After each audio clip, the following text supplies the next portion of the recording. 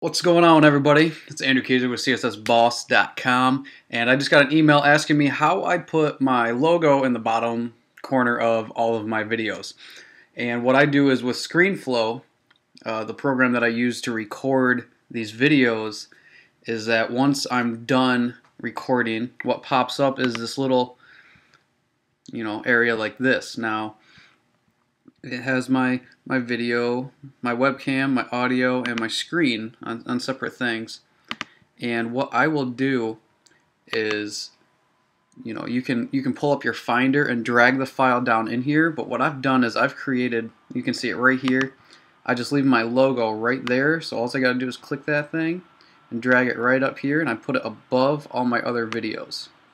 So once it's in here, I adjust the length so that it displays for the entire duration of the video.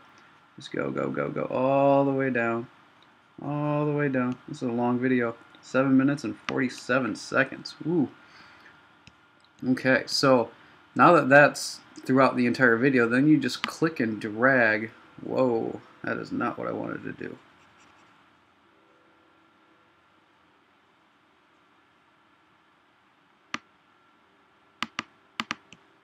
Okay, so you click and drag this guy down to the corner of, where you want it to be. I either put it down here or over here.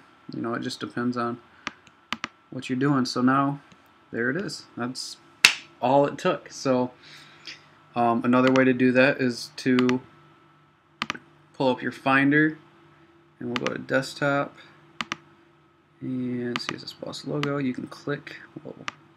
Whoa, whoa, whoa. Click the logo, drag it right down. That just popped it right down here at the end here. And yeah, so there you go. If you guys have any other questions about ScreenFlow, let me know. I'll be doing a bunch of videos on this, so look out for those. And I'll see y'all in the next video. Andrew Kaiser with CSSBoss.com. Peace out.